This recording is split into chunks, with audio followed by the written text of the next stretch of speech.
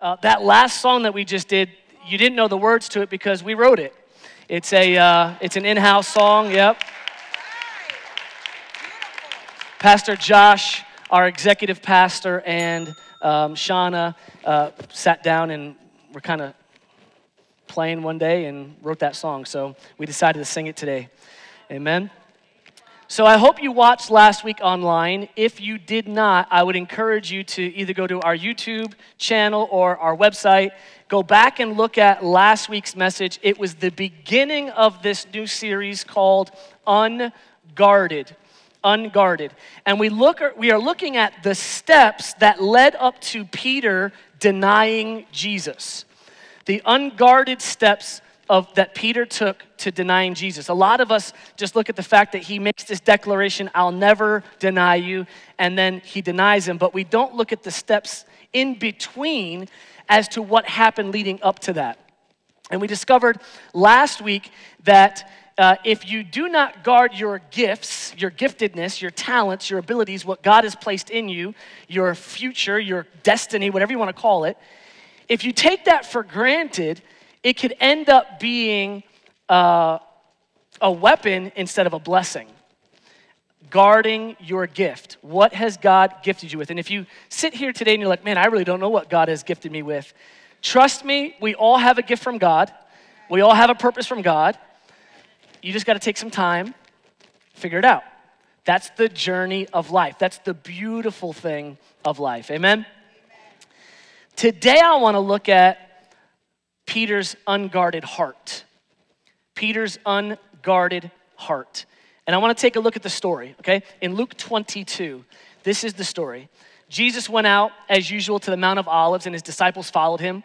On reaching the place, he said to them, pray that you will not fall into temptation. Now, he's not saying to them, pray so that you don't sin, because what they were about to do and what was about to happen really wasn't a sin, but it'd be a temptation to walk away from their calling. They're about to see Jesus die, and instead of continuing with ministry and opening up churches, they're all going to go back and do their day job again.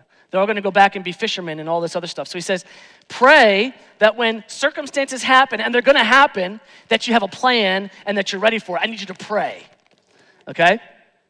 So he withdrew about a stone's throw away.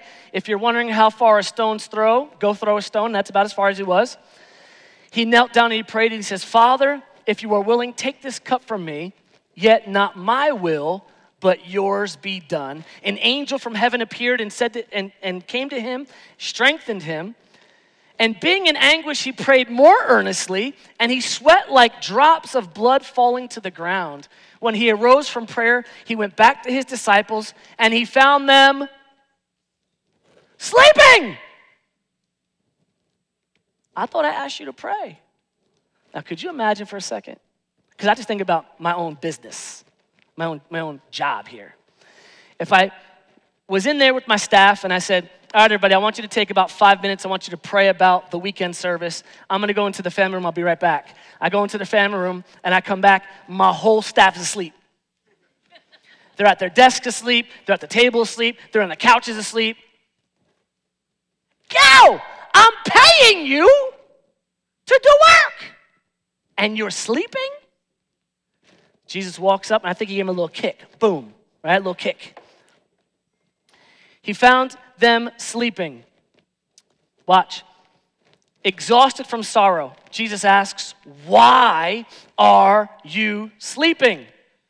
Get up and pray so that you do not fall into temptation. He catches them sleeping twice. Twice. This whole thing, Jesus actually prays 3 times. He comes back, finds them asleep twice. He says, can you not tarry even an hour? Can you not stay up and pray? Now watch the irony. Just a few verses before this, Peter says, I'm ready to go to prison with you. I'm ready to die with you, but I can't pray with you.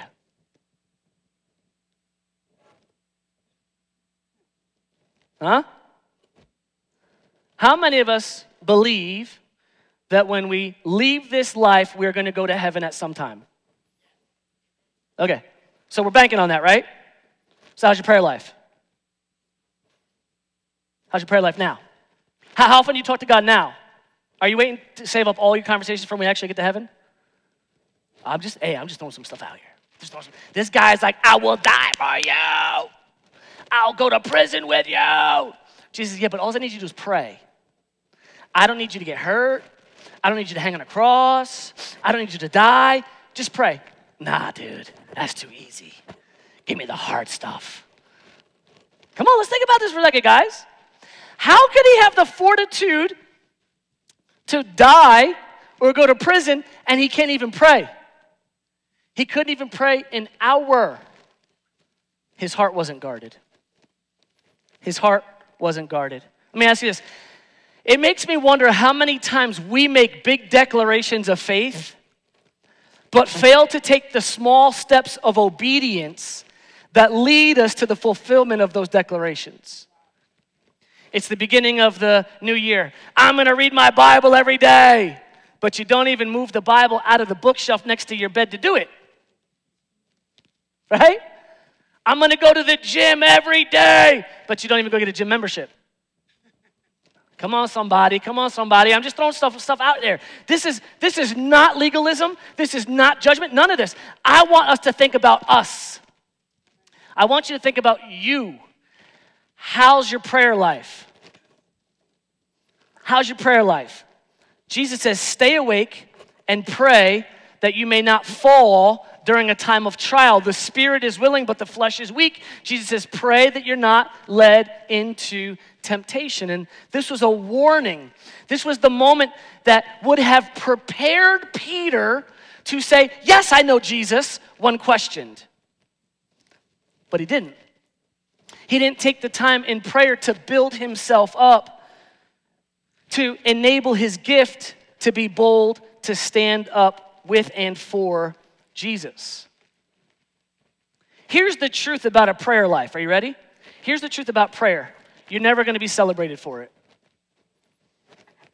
No one's, man, you pray so much. You are the best. Because it's done in secret. See, we like to do things that we actually get credit for. We like to be on stage and sing because people can hear our voice. But what about every single Tuesday night that we come out and practice that nobody hears us? We do prayer meeting every once a month on a Saturday. Coming out prayer. We put in the time in prayer. See, it doesn't get celebrated. Prayer doesn't get celebrated. Prayer is a moment that is not going to get any likes on Instagram. Prayer is not one of those things that you'd get credit for or possibly ever be seen. And that's why it's not often done. That's why a lot of Christians, come on man, this is me too. A lot of Christians have a pathetic prayer life because it's not flashy and it's boring and it's work. And that's true. I wonder if Peter did obey. If Peter did obey and stayed up and prayed, if the story would have even made it into the Bible. Stay up and pray. He comes back, they're praying. End of story. It wouldn't have been written down. Come on. Think about this for a second. Peter decided to sleep instead of pray, and he left his mind and his heart unguarded for when a trial came.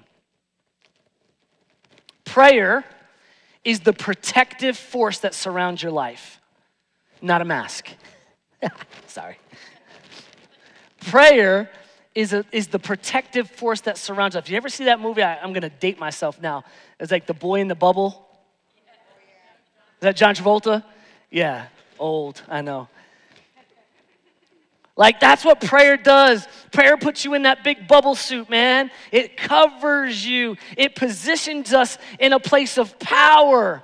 We should never underestimate the power of prayer in our own lives. Amen. We need to pray for others. We need to pray for the world. Amen.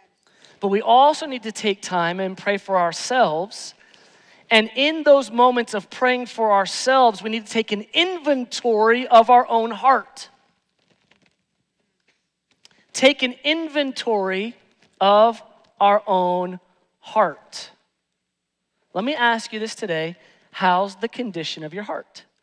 And I'm not talking about the one that's pumping oxygenated blood through your body. I'm not talking about that one. I'm talking about your spiritual heart. The center of you. The center of you, if you take spirit, soul, and body as three circles that intersect in the middle, there's this little spot right there, that would be your heart. It's the center of all things, the spirit, soul, and the body coming together. What's the condition of your heart? And I'm not saying this in a religious way or a legalistic way, but prayer is a relational imperative in the life of every believer. Sometimes we look at prayer as a discipline, but prayer is more than a discipline. Prayer is more than a discipline. Prayer, ready? Get this. Prayer is an indicator of the health of your relationship with God.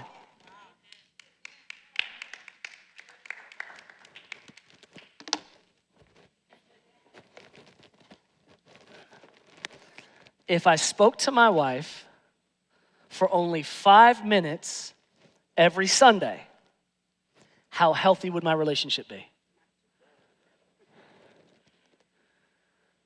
All right, let's go beyond that. Let's go beyond that. How would my relationship be if I went to church every Sunday and listened to you talk about my wife for 35 minutes? But I never actually talked to her. How healthy would my relationship be? But we all want to go to heaven. You gonna talk to him? You gonna talk to him when you get there? Do you know what he cares about? Do you know his heartbeat? Do you know his thoughts? Because we can know all that stuff now. I'm just throwing this out. Listen, I'm preaching to me. I know we're getting quiet. I know we're getting quiet because like, ouch, ow. I get it. I'm talking to me, all right? I know that statement stings, but if you never talk to God, then do you have a healthy relationship with him? Any relationship that exists without communication is unhealthy. Prayer guards your heart. Prayer guards your heart. Prayer is a secret place. It's an uncelebrated place. At times, prayer can be a painful place, but it is a crucial place. So I want you to ask yourself this question. Here's an inventory. What does my prayer life look like right now? And what does my relationship with Jesus Christ look like in light of that? So I'm going to give you a tip. Here's just how I pray because, dude, seriously, trying to get this ADD guy to pray for an hour ain't going to happen. Ain't going to happen. I cannot pray for an hour. I'm telling you straight out. I can't pray for 30 minutes. Straight out. But man, can I go at it for 5 minutes. So when I get up, I go take a shower. That's my first time of prayer. And then on my drive, my 5-second drive from my house to work, it's another time of prayer. Then when no one's here at work, and I go to the bathroom, another few minutes of prayer. Come on, man, ain't nobody gonna tell you like this.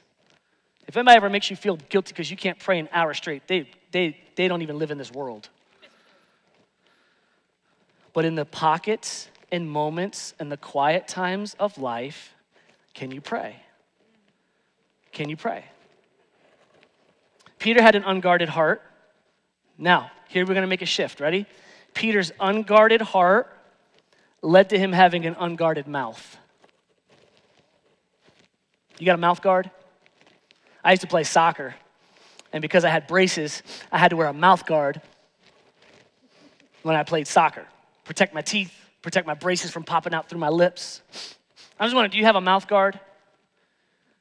Do you have something that stands at the gate of your mouth that says, shut up? Don't say that. Shut up. Maybe your spouse is that. I don't know. A corrupted heart will come out of a corrupted mouth. Check this out. Luke 6:43. No good tree bears bad fruit, nor does a bad tree bear good fruit. Each tree is recognized by its own fruit. So let me just throw this out there. Let's just look at this real quick. When people listen to you, when people listen to what you talk about, they will decide whether you are a believer in Jesus or not. That's what it's talking about. What it's talking about is what's coming out of your mouth representative of a believer in Jesus? Is what comes out of your mouth positive, uplifting, and life-giving, or is what's coming out of your mouth negative, tearing down, and gossipy? That's what this is saying, okay? People do not pick figs from thorn bushes or grapes from briars. A good man brings good things out of the good that's stored up in his heart, and an evil man brings evil things out of evil stored up in his heart. For the mouth speaks what the heart is full of. I don't like that verse. I don't like that verse. You know why I don't like that verse? Because that verse stings. I'm going to give you an example.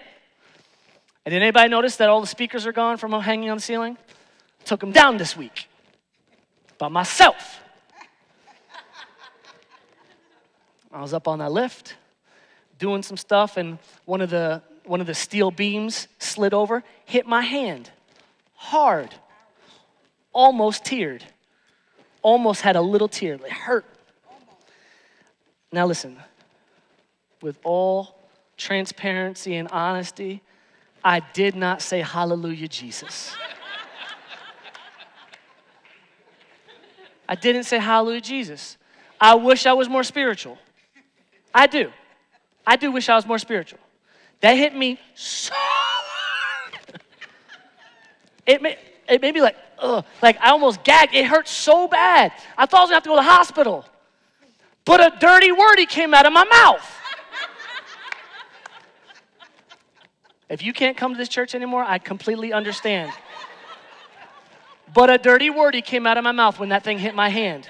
And I was up, however high that is, 20-something feet, jumping up and down inside the lift like this. This verse just said, out of the abundance of my heart, my mouth spoke. Which means that dirty wordy was in my heart. Which means more dirty wordy than hallelujah Jesus was in my heart. What's coming out your mouth? Pointing at me. What's coming out your mouth? I know. Forgive me, Jesus. Because it says, out of the abundance of your heart, your mouth speaks. Whatever your heart is full of, your mouth will speak. Let's just break this down stupid simple. Ready? We're taking communion. Someone spills grape juice. I go get a sponge and I mop up the grape juice with the sponge. Yes? I go to the sink. I wring out the sponge.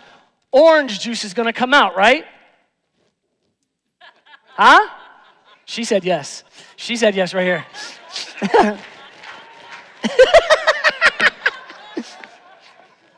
What comes out? Why? Because that's what the sponge is full of. Whatever the sponge absorbed, when I wring it, is going to come back out. Whatever it's full of, when squeezed, it's going to come out. That's what this verse is telling us.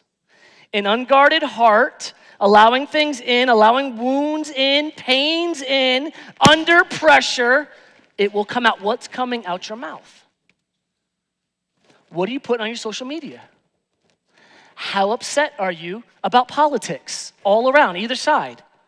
Come on, somebody. So let's do this. Well, I'm not saying anything bad. Out of the abundance of your heart, your fingers will type.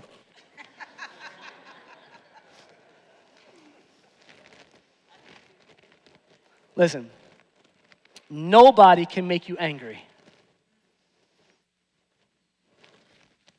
You don't even want to hear this. You don't want to hear this.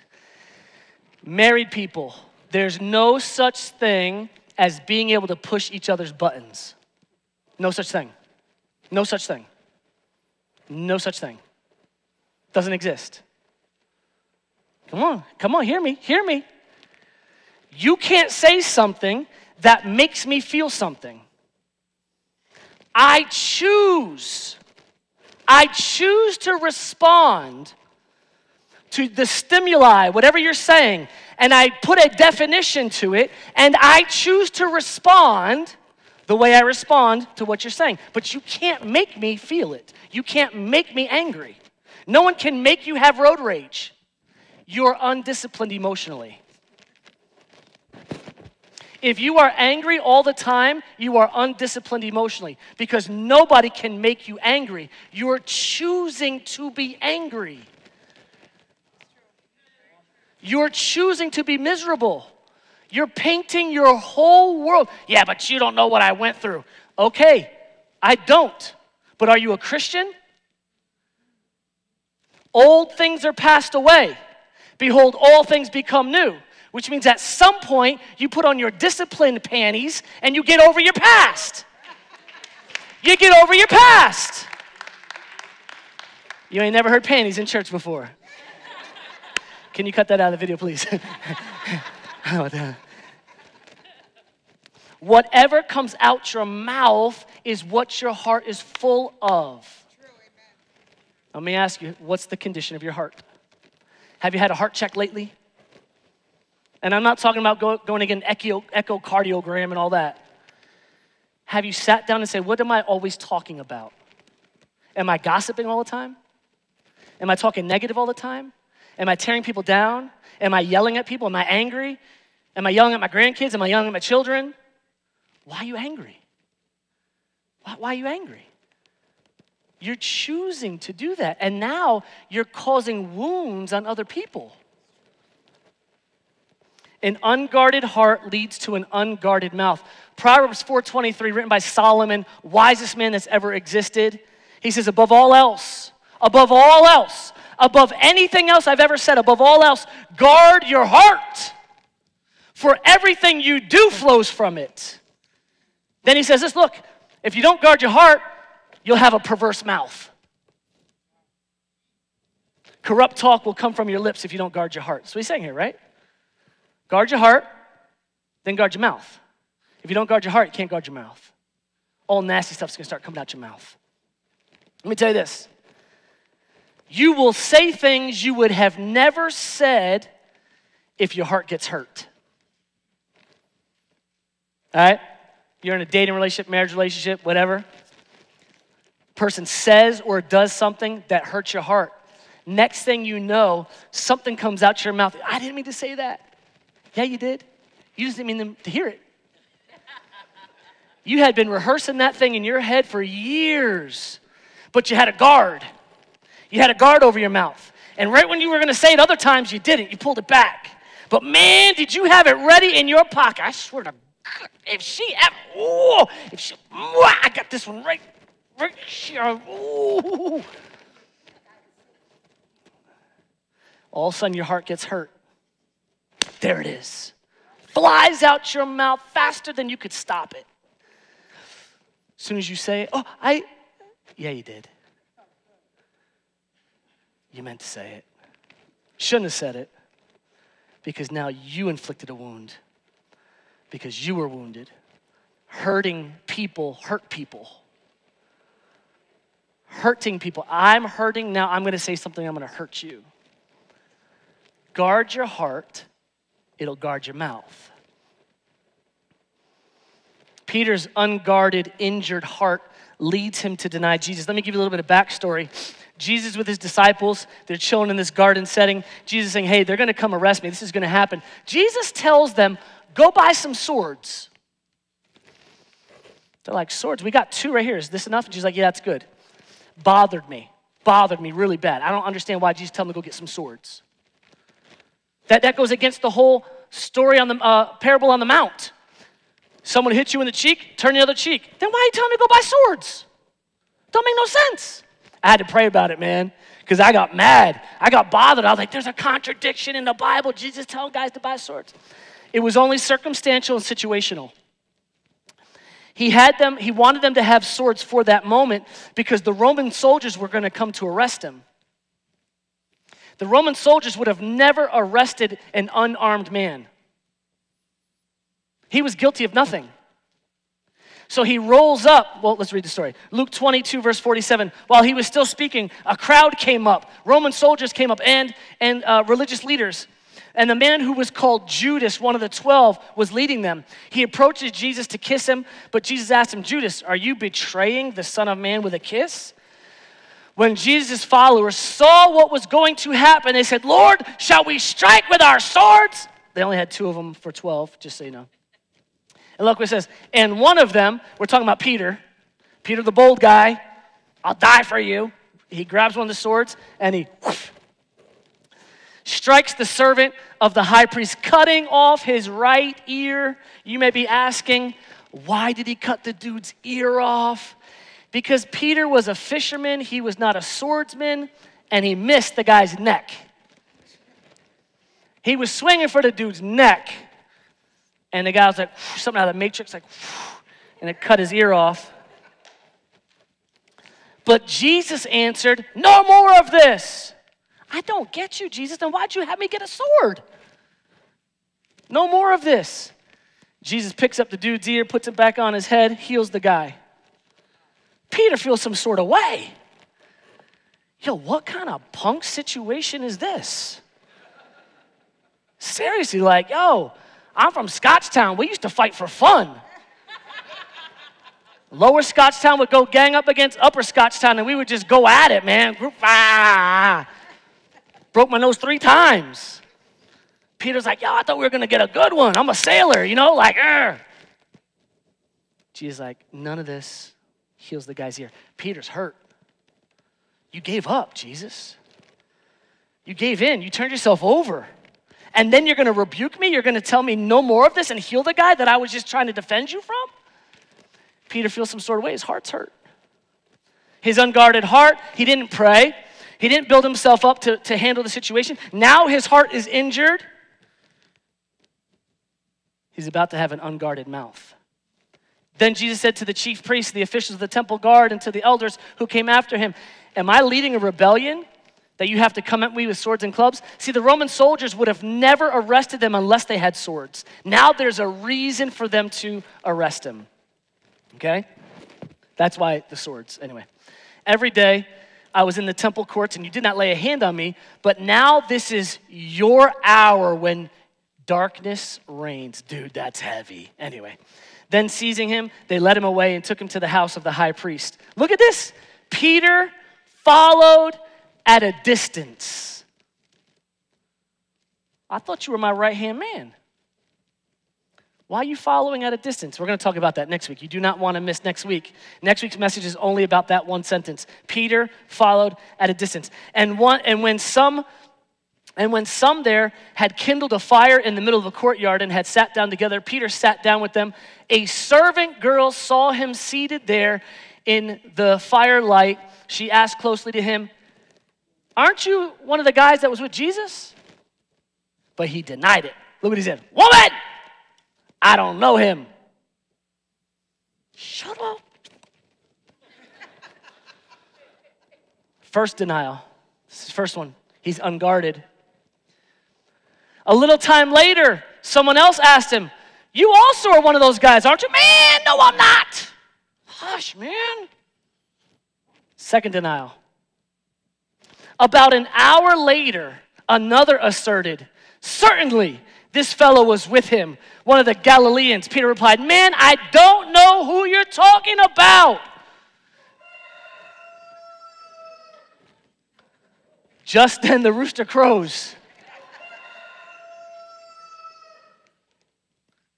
Look what it says here. Just then the rooster crows. And the Lord looks straight at Peter.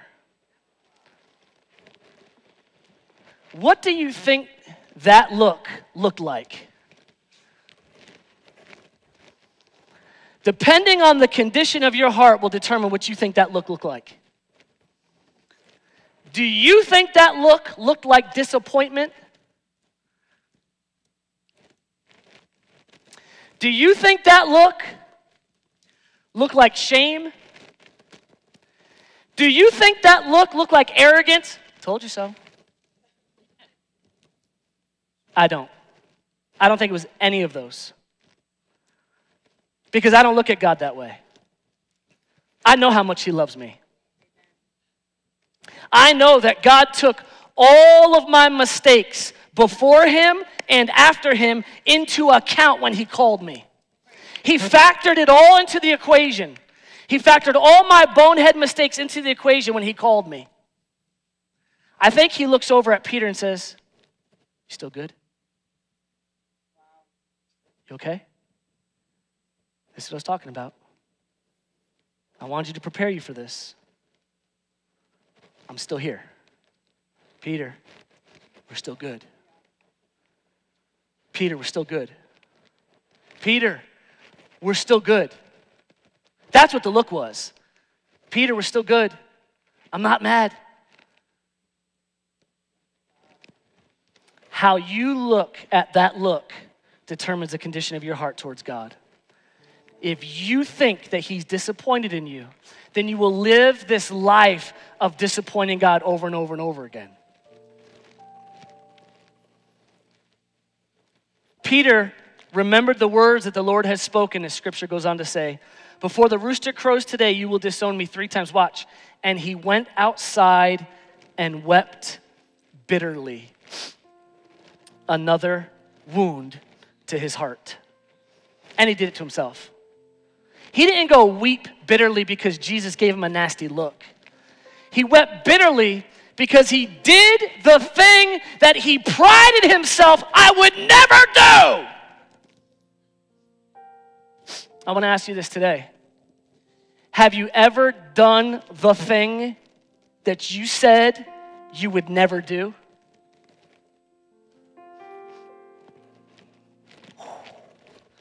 I will never do that again. And then you did it again. And not only again, but again and again and again and again and again. And I'm going to say to you, Jesus is saying, we still good? We still good? Because listen, you made that promise, he didn't. You made the promise I would never do this. He didn't. He knew you were going to do it. And he sat there and said, we're still good. We're still good. We're still good.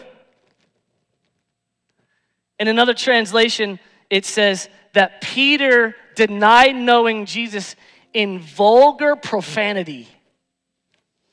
Vulgar profanity. He denies Jesus. That's what comes out of him. Remember, he was a sailor. He had a sailor's mouth. And it's so funny.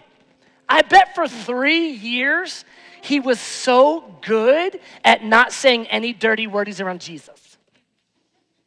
I mean, seriously. How awesome are you guys at not saying any dirty words at church on Sunday? Oh, hallelujah, brother. Praise you, Jesus. What a glorious, honorable day in the sight of our precious Savior. But then someone cuts you off in the parking lot. Ah, mother, father, Jesus. Gloria a Dios, Jesucristo.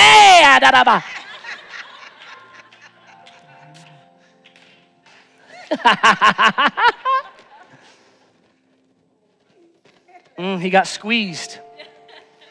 Peter got squeezed. And when he got squeezed, 30-something years of being a sailor came out. I don't know.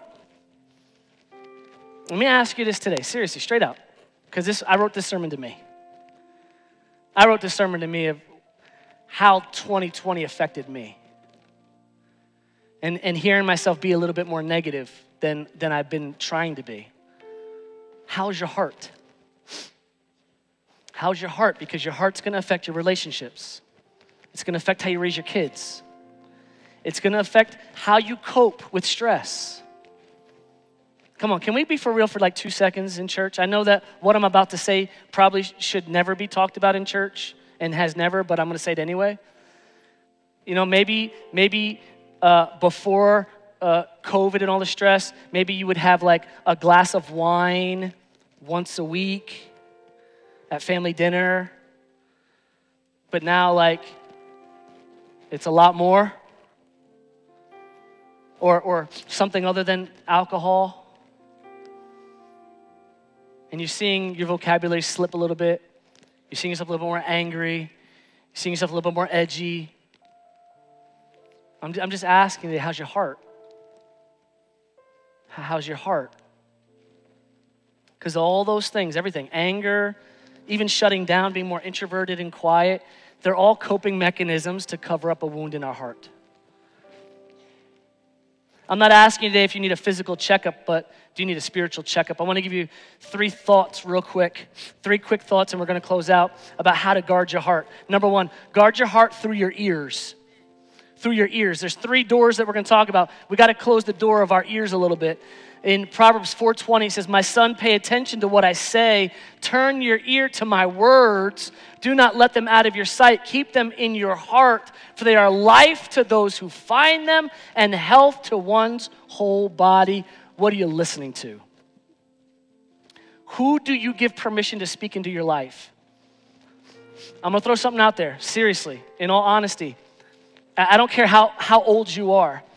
If your parents still are speaking nasty negative to you, you got to close your ears from them. I don't care how old you are. I don't care how old you are. It ain't healthy. It ain't healthy. I love you, but you don't have permission to speak to me. You're not going to keep doing that. You're not going to keep hurting me. People who are saying things that hurt you. People who say things that tear you down. I love you, and I love you with the love of the Lord. Hallelujah. Praise you, Jesus. But you no longer have access to speak to me.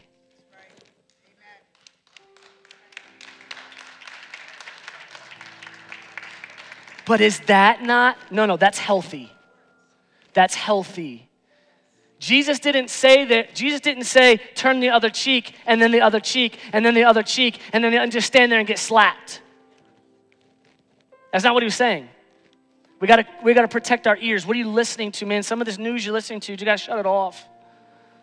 Number 2, guard your eyes. Eyes are a second doorway to your heart. Proverbs 4:25. Let your eyes look straight ahead. Fix your gaze directly before you. Be careful of what you let your eyes gaze upon. There's some movies we shouldn't be watching. There's some websites shouldn't be going on. All right? There's some things that we should not be looking at. Keep our eyes focused ahead. Listen, if what you're looking at is not moving you towards your godly calling and purpose in life, move it out of the way. And listen, that's not legalism at all. I'm just trying to be healthy. That's just healthy. The third one is your mind.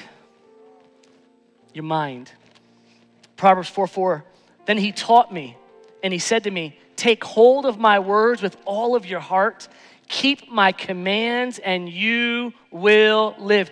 Get wisdom. Get understanding. Do not forget my words or turn from them. Turn away from them. Solomon is saying, get the right wisdom, get the right thinking, and focus on it. You can never live right believing wrong. You will never live in the freedom of Jesus if you think God is angry at you all the time. Ain't gonna happen.